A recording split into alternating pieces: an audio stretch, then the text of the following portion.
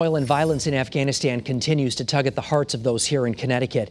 Last night, we brought you the exclusive story of a local veteran who is trying to help 3 Afghan allies. Tonight, we have some new communication from one of those men. Channel 3 Eyewitness News reporter Matthew Campbell is live right now in the newsroom with more on this. And Matthew, this is pretty chilling.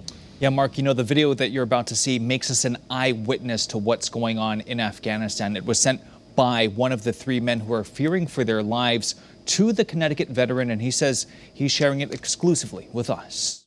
This is exclusive video sent today from Afghanistan. You can see a man in white get taken into custody at gunpoint, and it just gets more disturbing as the video continues. You can see them take somebody, put a bag over their head, and put that person in the back of a pickup truck. Retired Army Master Sergeant Morgan Fazell says the man in white is a U.S. ally. Fazell was the one who received that video from a local he's been trying to help get out of Afghanistan. That shows the Taliban actually hunting down those that had worked for or with the U.S. government. Fazell, who was deployed to Afghanistan in 2012, says what you are seeing is not the extreme. He says this is the norm for the Taliban as they seek vengeance on Afghans who helped the U.S. That's why he wrote a letter of recommendation and sent it to the State Department, hoping a special immigrant visa could bring them to safety. He says today's deadly attack in Kabul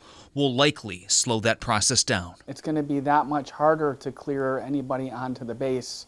They're going to be moving slower, and after this big event that happened today, what happened today is not going to speed things up.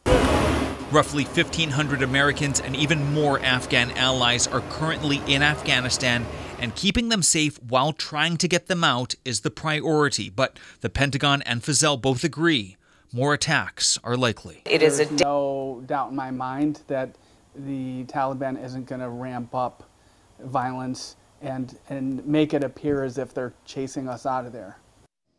Now, both Democrats and Republicans are asking President Biden to extend the evacuation operation past the end of the month. So far, the White House says more than 70,000 people have been evacuated since mid-August. Now, as soon as we get an update on the 3 men Fazell is working with, we're going to bring it to you. But for now, that is the latest. Live here in the newsroom, Matthew Campbell, Channel 3 News. All right, Matthew, let us know. Thank you very much.